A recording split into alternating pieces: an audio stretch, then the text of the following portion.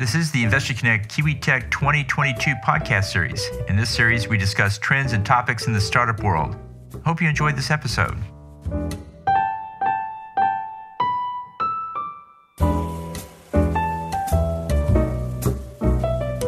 Investor Connect is a 501c3 nonprofit dedicated to the education of investors and startups for fundraising. Please consider donating $100 to the program to help others in their investor and entrepreneur journey. You can find the donate button on the investorconnect.org website.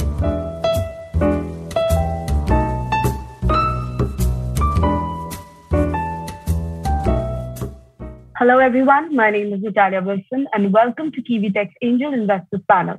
We are very excited to have 10 Capital Network as our event partner. We can't thank them enough for their immense support for this event and for overall contribution to the startup ecosystem. As we get started, I would also like to take a moment and say thank you that we greatly appreciate all of your overwhelming responses for this event. Today, we have a fantastic panel discussion followed by 5 premium startup pitches. I'm also joined by my colleague, Paridhi Agrawal. The two of us will serve as the moderator of the day. With that, I would like to invite Ike Sayed, SVP Strategic Partnerships at KiwiTech, to give a quick overview of the company. Over to you, Ike. Well, good morning, good afternoon, folks, depending on which part of the world you are calling in from today. As Natalia mentioned, my name is Ike. I'm the Senior Vice President for Strategic Partnerships here for KiwiTech in the Washington, D.C. area.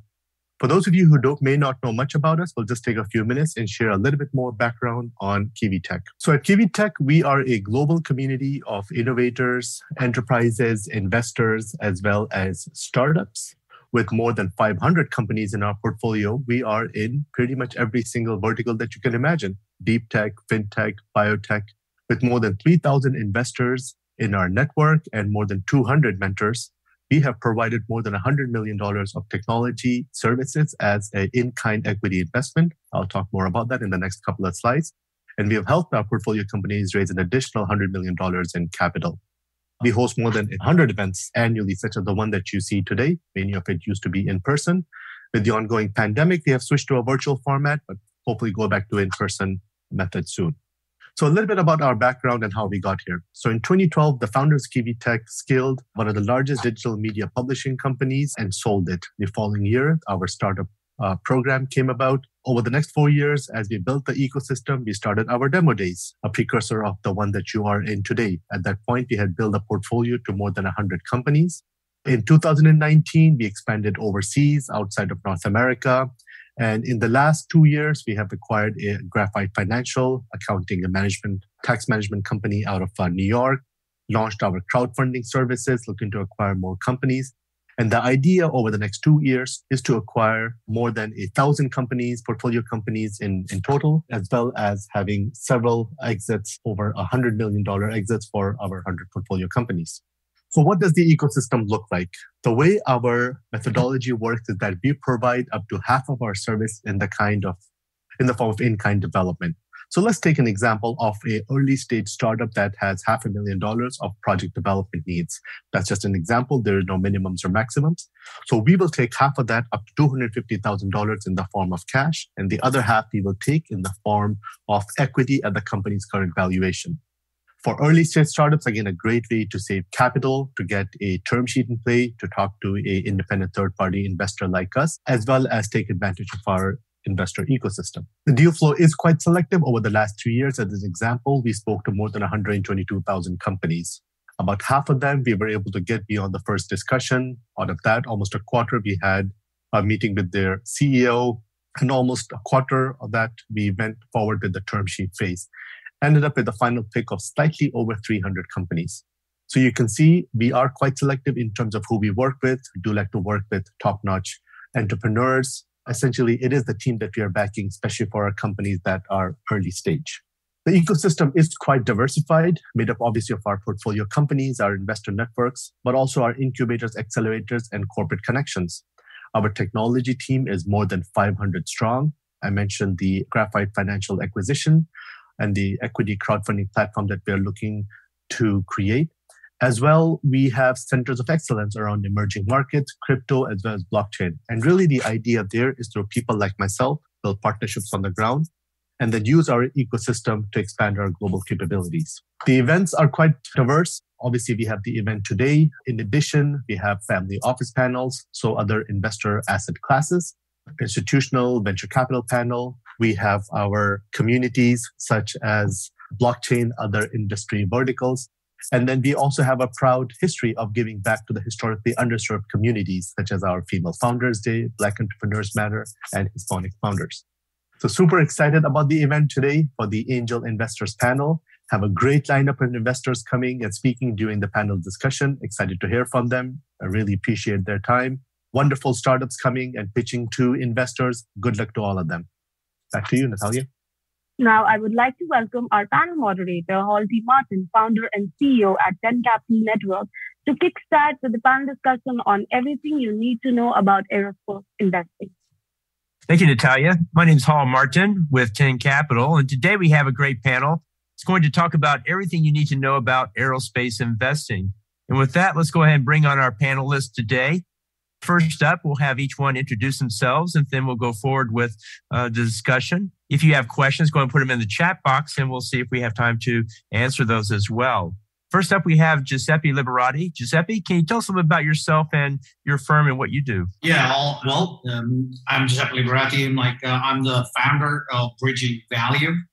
We are a team of business developers addressing the challenges of the energy matrix transformation. And in this area, we look at complex challenges. Energy is something that has triggered a lot of issues these days. So let's not go in there now. But in that area, we look at companies that are across different networks and different verticals. So we look across technologies. And in most of the time when we're working with our clients, we find gaps, a lot of gaps. And we start scouting for different startups. In that space, and I got involved with the Houston Angel Network. I don't know if anybody in line knows that, but it's one of the most, actually it is the most active angel network in the country. And in that area, I am one of the board members and the head of the Aerospace committee. At present, we have a portfolio of about 12 different startups within our company, and we're mentoring more of them globally. Right now, for example, I'm speaking to you guys from Madrid, Spain, and I'm very much involved in the ecosystems over here and building those bridges. It's actually what the future looks like. So yes, I'm all an actor. Thank you for having me here today. Thank you all. Thanks, Giuseppe. Next, we have Greer Carper. Greer, can you turn on your video and tell us a little bit about yourself and your work that you're doing? Hello, everyone. Greer Carper. I'm with Boeing Applied Innovation, formerly known as Boeing Horizon X Ventures. We're Boeing's corporate capital arm. And so we make investments into startups and small companies that have an interest or have a desire to get into some place within the aerospace ecosystem. For us, we're a strategic venture capital fund, which means that we are looking at a hypothesis besides just an attractive return on investment. Instead, asking, is there a mutually beneficial opportunity for both the startup and for Boeing to work together to achieve whatever intended outcomes that we may envision.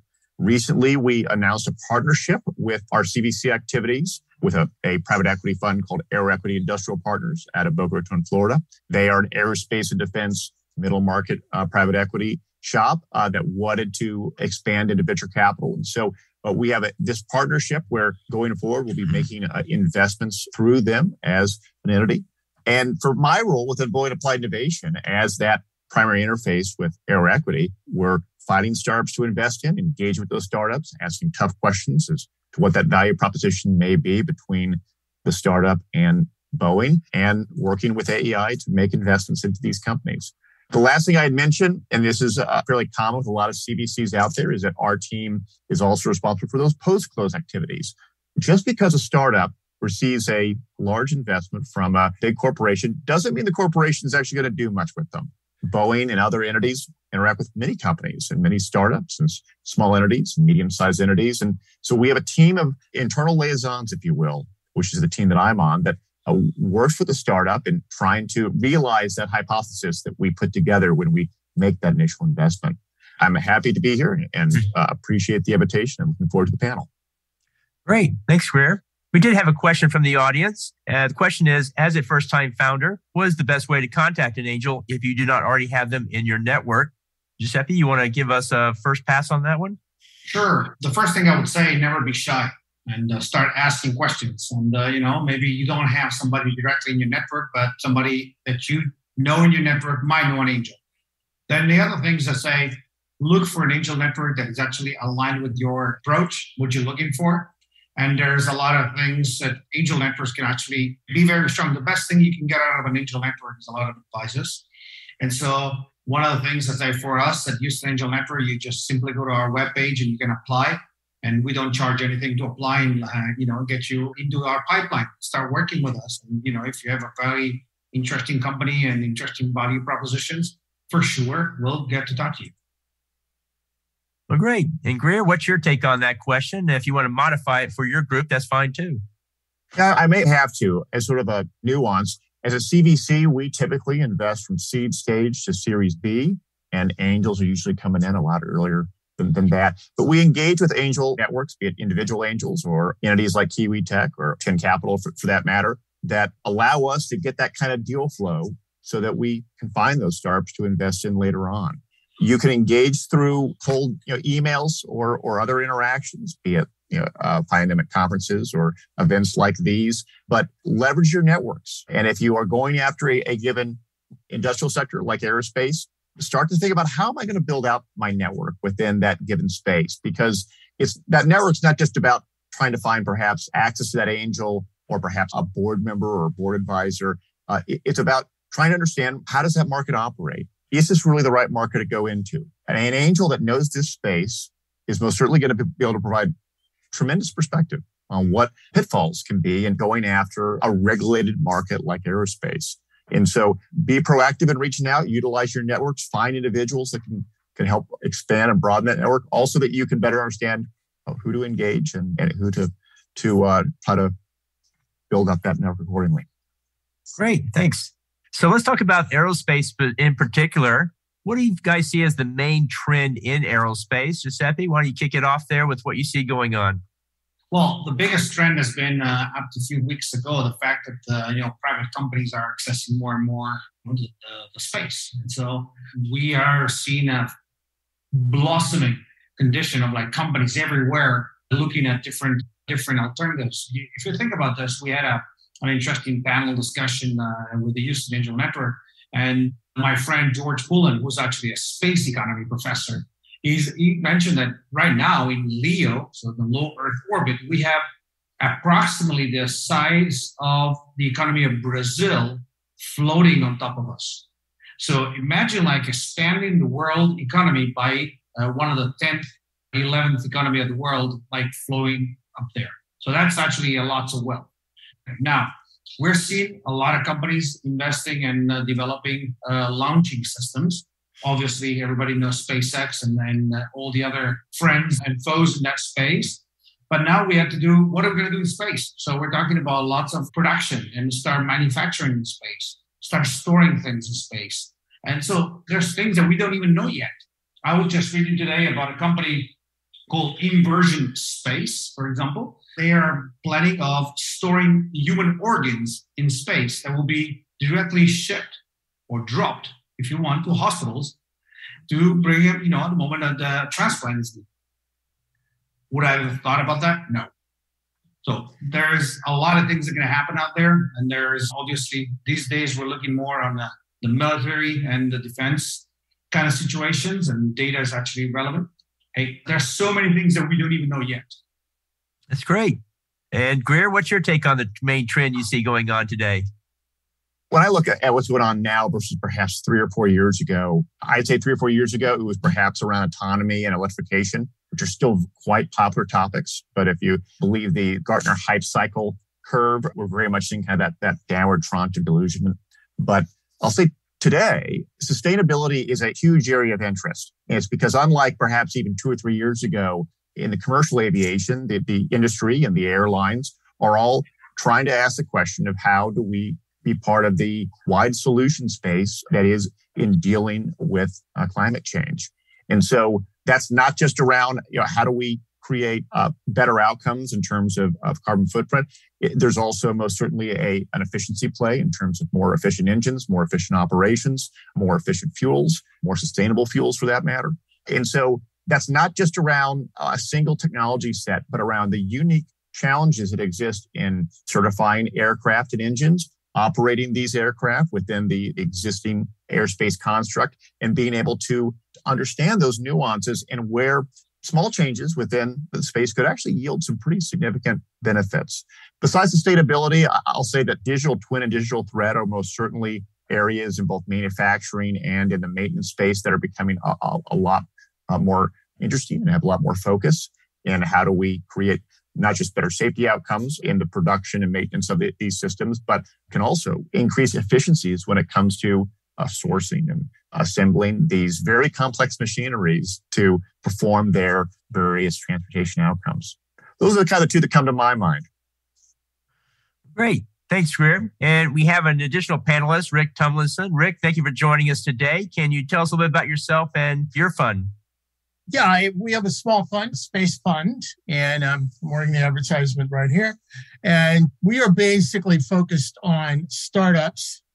I've been in the field a long, long time and spent a lot of time trying to help launch what we call the space revolution that's happening.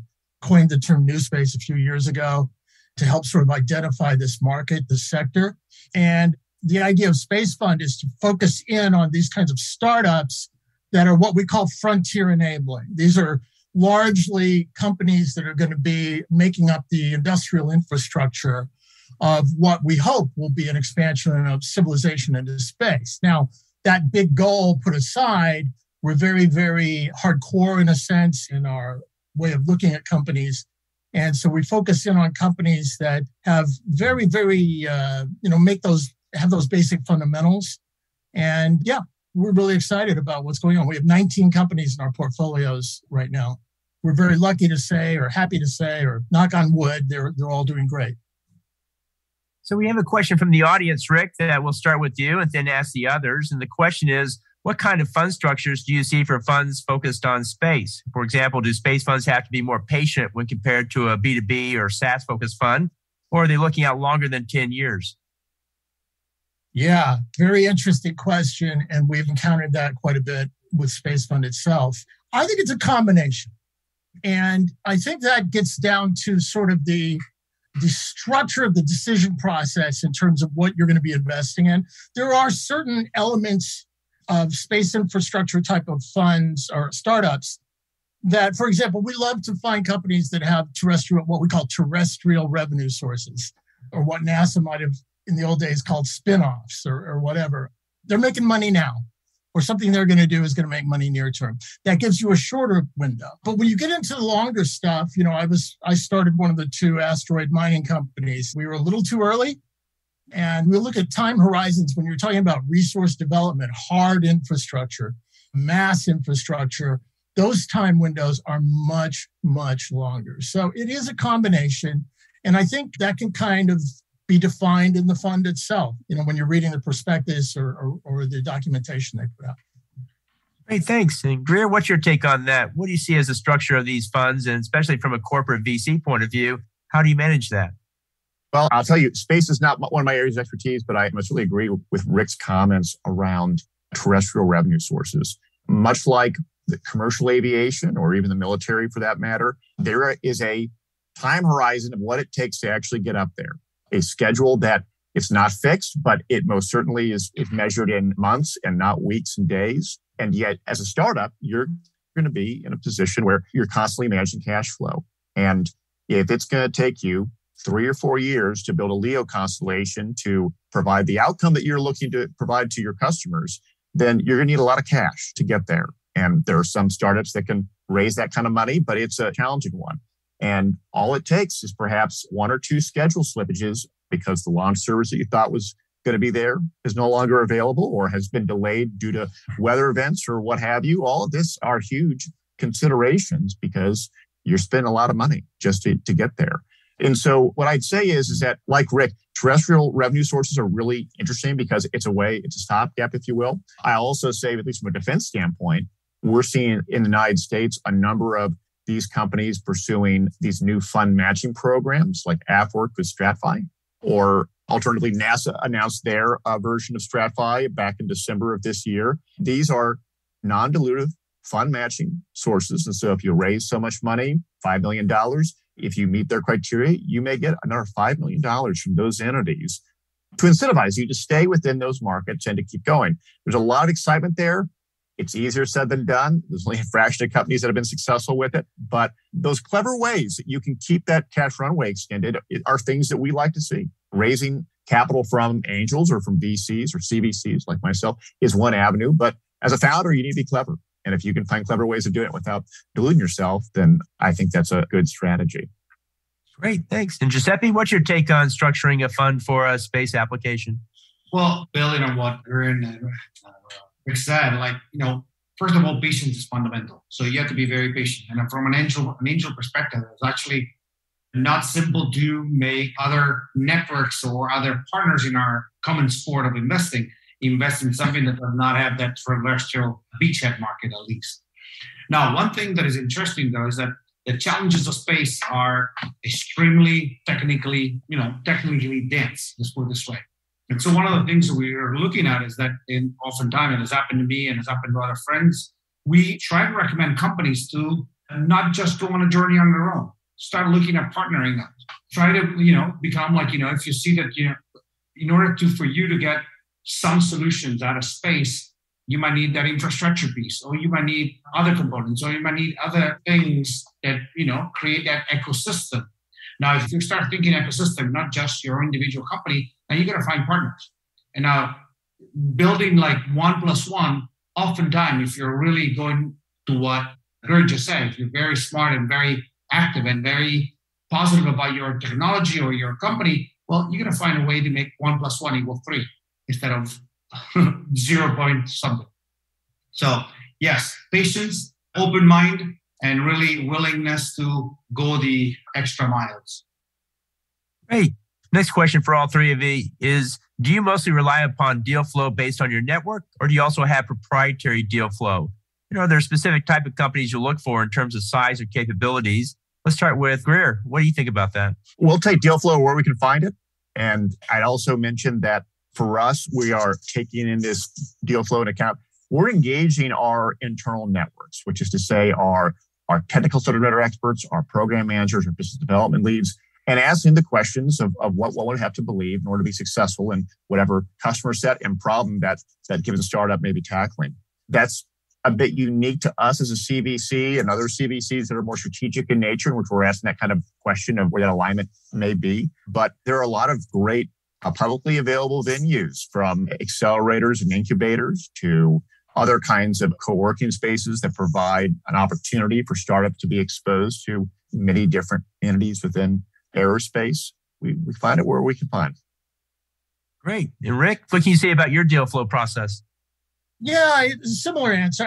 But also the new space or the new commercial space field is so small. We're still almost at the leadership level, it's almost like small town, right? And so you hear stories and you run into people and you hear about somebody who's left.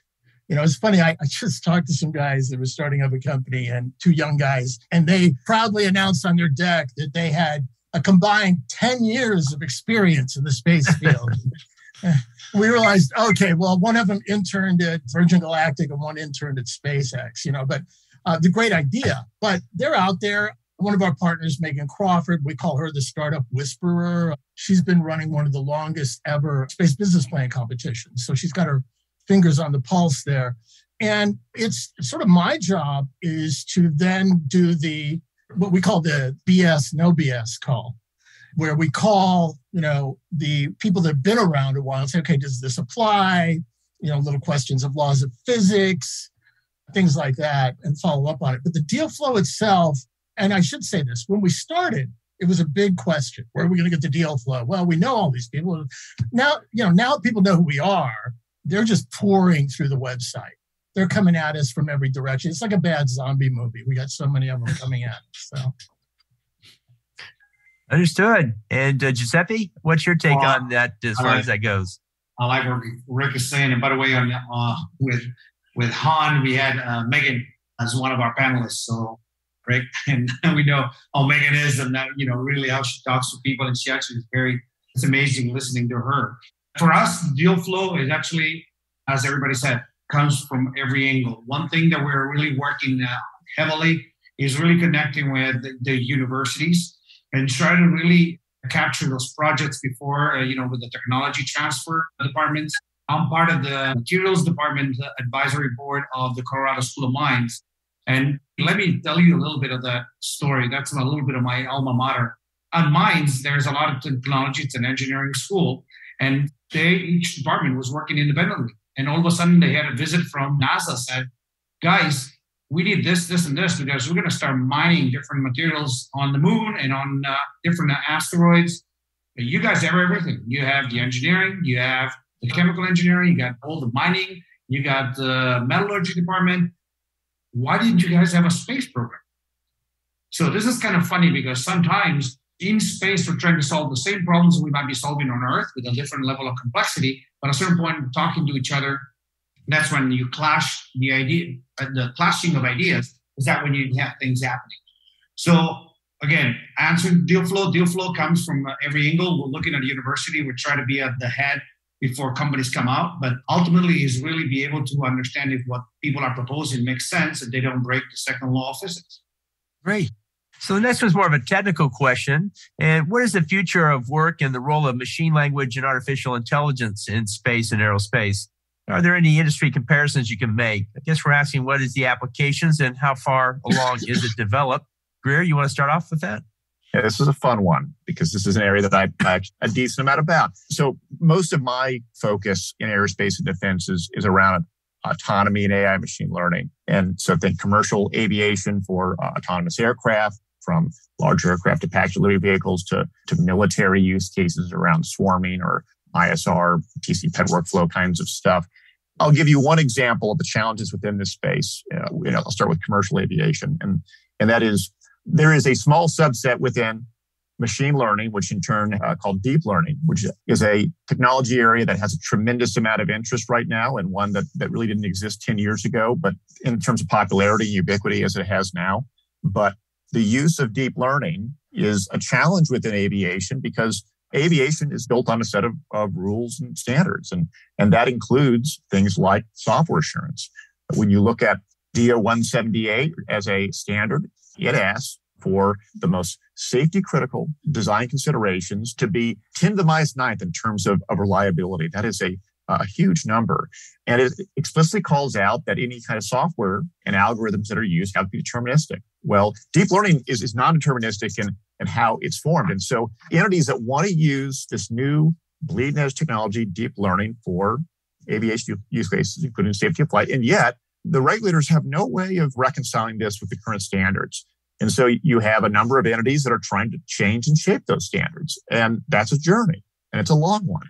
And if you have the cash flow and the runway to be able to withstand that journey, then good on you. But when you look at how long it takes to get even a small amount of regulations changed or updated, it's measured in years, if not decades. I think everyone in the drone space had thought that it would be a lot more mature than it is now. It's because it's taken a lot longer to get these rules created and getting consensus and getting feedback and thinking about all those considerations therein. I most certainly think AI and machine learning have use cases within this, but if you are a company that is using AI machine learning, particularly around deep learning for safety kind of critical use cases, be careful. Understand how not just the customers, but the various stakeholders involved think about this new technology and whether or not that may be a roadblock for you to generate the value that you are trying to create. Great. Thanks, Greer.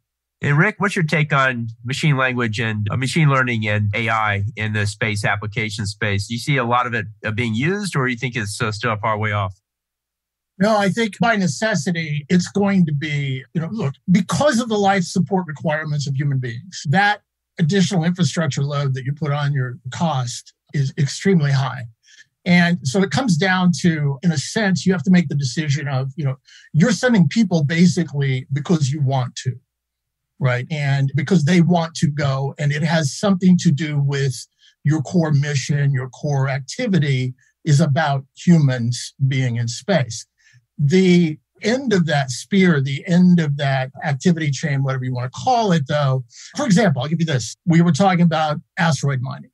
Okay, when you get into asteroid mining, on the one hand, having AI and those kinds of capabilities is super important because you're going to be able to, you're going to have time lags, you're going to have robotics out there. There's the time lags in decisions. And those moments are when a robotic vehicle or machine or whatever can go off the rails unless there's some sort of AI component on the other end before you tell it, don't turn left, don't turn right, there's a cliff, whatever, these kinds of things. And at the same time, the flip side of that is AIs and machines. One of the jokes we had in our company was the idea of, have you ever watched one of these mining shows on the History Channel? Because if you have, you'll notice that about 3/4 of the show is the machine breaking down or a rock getting caught in something. And that requires a human with a hammer, right? So it's a blend, but absolutely the leveraging impact where you're going to have, it's probably not going to be either or. It's going to be, you're going to be multiplying, almost like a force multiplier type situation. One person overseeing 100 robots that are doing something on the far side of the moon or something like that. Great. Giuseppe, what's your take? Where do you see AI and ML making inroads into the aerospace sector? Well, the basic things that we're doing, so the beachhead markets and the terrestrial anchor businesses that we're talking to startups is mostly data driven. So we're collecting a lot more data from out there, and then we're using it for application we never thought, in the past we needed them. I'm mentoring a company right now. They're changing the real estate appreciation and valuation of units and land by just integrating aerospace data. Instead of having somebody going out in the field, they're doing that. So we're going to have AI and machine learning, particularly, let's not mix them because they're different way of separating them anyway. And the application of data management and data extracting value from data is going to be extremely important, no matter what. Building on what Rick was saying is actually very interesting because imagine like a fleet of robots or of rovers on a different planet. One of the things that's interesting is that you have to create a system like on an edge computing system that can actually take decisions locally. Now we're not, especially with the delay that we have in sending information to outer space, we cannot be right there, right at that time. So definitely we'll be leveraging more and more of this information. For additionally on that, it was about a year and a half ago, there's been one of the first ever financial transaction that was mocked, I think, from JP Morgan between two satellites, acting if the two satellites were two different entities exchanging some financial activities. And, and they used obviously a crypto base, so blockchain as a technology in the background is actually used for transaction. You don't expect to bring your coins or your jar of coins and bills and stuff in space. It will be a little complicated. So that's another angle that we definitely need to start looking at. Great. So we have another fun question. And the question is, what's your sense of the space-focused VC landscape? Are there enough VCs at different stages out there investing in space, or are there too few? And where do you think the gaps or opportunities are for fund managers considering a space-focused fund? Greer, let's start with you on that.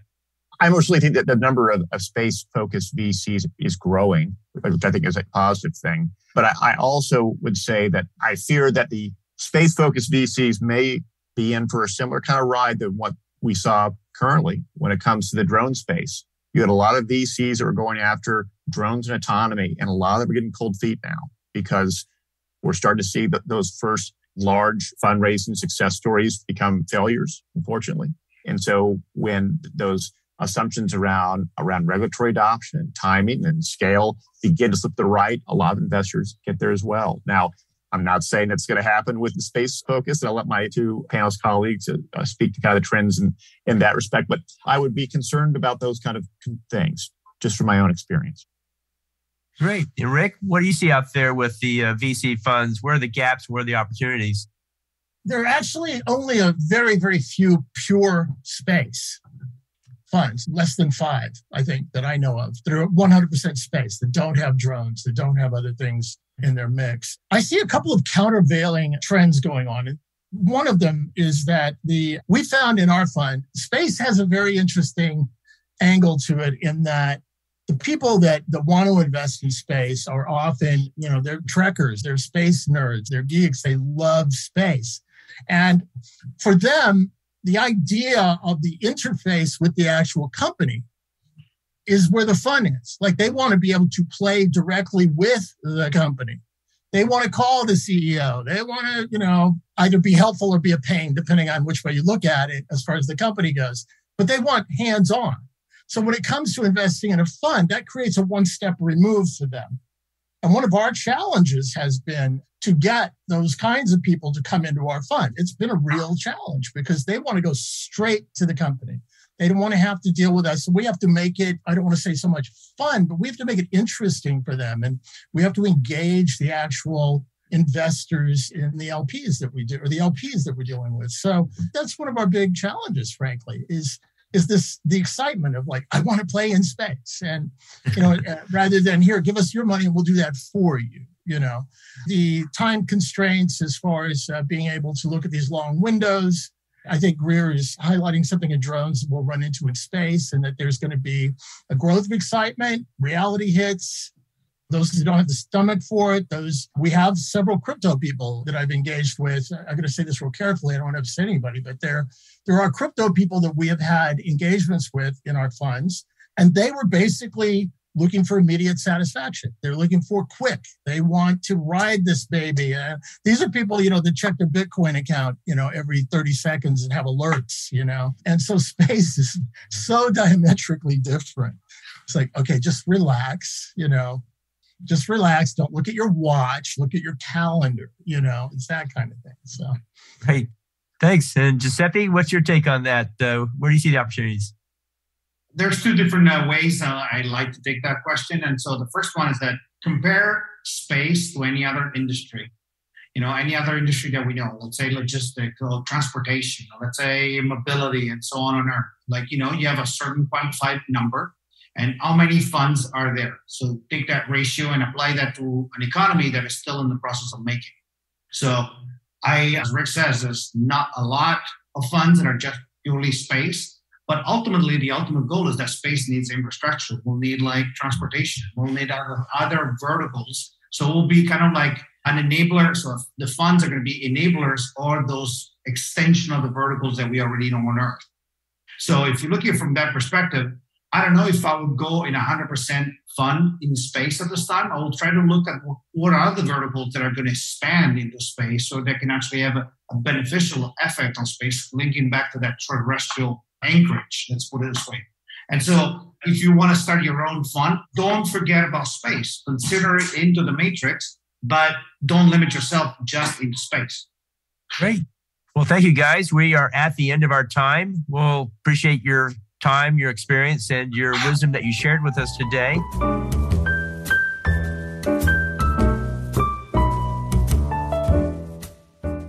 Paul T. Martin is the director of Investor Connect, which is a 501c3 nonprofit dedicated to the education of investors for early-stage funding. All opinions expressed by Hall and podcast guests are solely their own opinions and do not reflect the opinion of Investor Connect. This podcast is for informational purposes only and should not be relied upon as a basis for investment decisions.